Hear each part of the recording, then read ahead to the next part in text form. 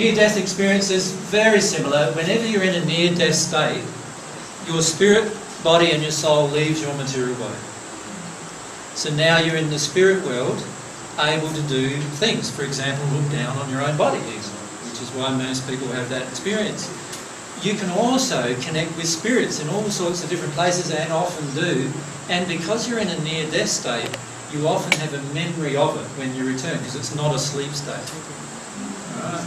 So you don't have the same fears. Well, you have a different set of fears generally in the near-death state.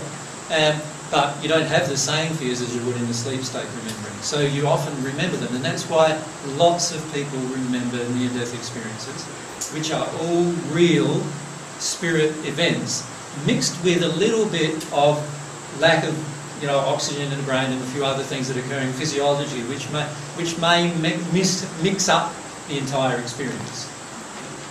So the light at the end of the tunnel is real, is true? Yeah. That story. Yeah, the reason why it's a tunnel is there's what you would now, the term you use now is wormholes, right? From a scientific point of view. There's interstellar boundary between this dimension and the first sphere dimension. And as you're travelling through that dimension, it's like a tunnel with a light at the end of it. Does that make sense? And that's how you will experience in the future much of your travel in the spirit world. And people are waiting for you at the end of the tunnel. Yes. Yeah, waiting for you to disconnect from your body and actually make that journey. But Frank Packer didn't see the tunnel. Sorry, not Frank, Kerry Packer.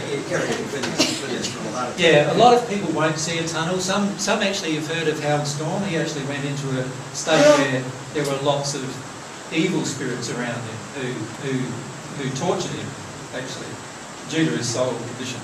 It's worth reading that book too. But none of this is to frighten you. This is all just to tell you that these are just people, right? This is all not to frighten you.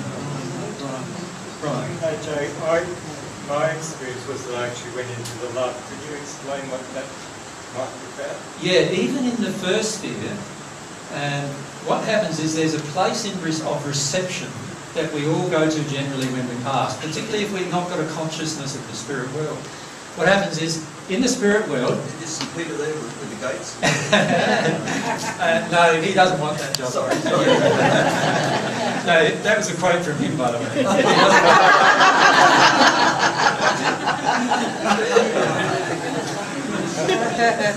He doesn't like standing in one place very much.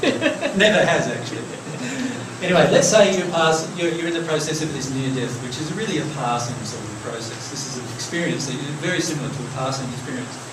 The first sphere, there's a place of reception at the top of the first sphere, which is very bright, much brighter than the air from a light perspective. And it also is full of love because there's lots of coming and going there, and there's lots of spirits of a very high quality there, waiting for people who pass, right? And what they're waiting for people who pass, and what they do is they nurture them in that state until they're ready to face their own emotional condition. Alright? So you will actually see that as bright light, but also a feeling of euphoric love, which is actually coming from these spirits, right, to help you through the process of potentially passing. And so that's why many people describe this euphoria, which causes them to no longer have fear about death.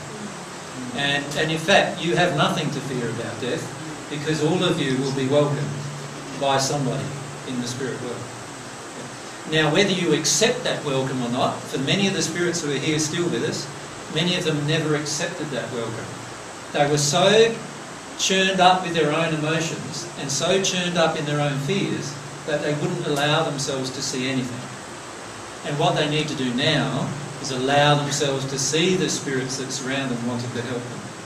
And you can do that just by desiring it in your heart, and then you'll feel it. Does that make sense?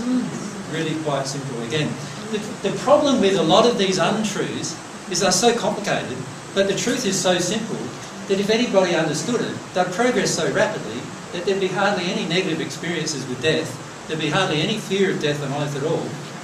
And how much of our fear of death causes other choices for us on earth that we wouldn't normally make if we weren't afraid. So it's a problem that just compounds.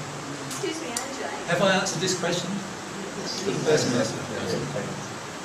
I was going to say, when people are in hospital and they're dying, Yep. they often sort of going in and out of consciousness. Yep. And they're likely to say to the relatives around them that relatives that have passed are waiting. They can see them in the room. Yeah. Can you elaborate on What that? happens is, when a person is passing or in a hospital, usually there are lots of spirits around them in the hospital room with them. And they're all waiting for them to go through this process. Some of them feel they're going to pass, or they might just help them to stay. There might be other emotions going on that cause the attraction. But yes, there are often lots of people surrounding that individual waiting for them to pass. And even a person on earth who doesn't have any friends and no family often has lots of spirits around them at the time of passing.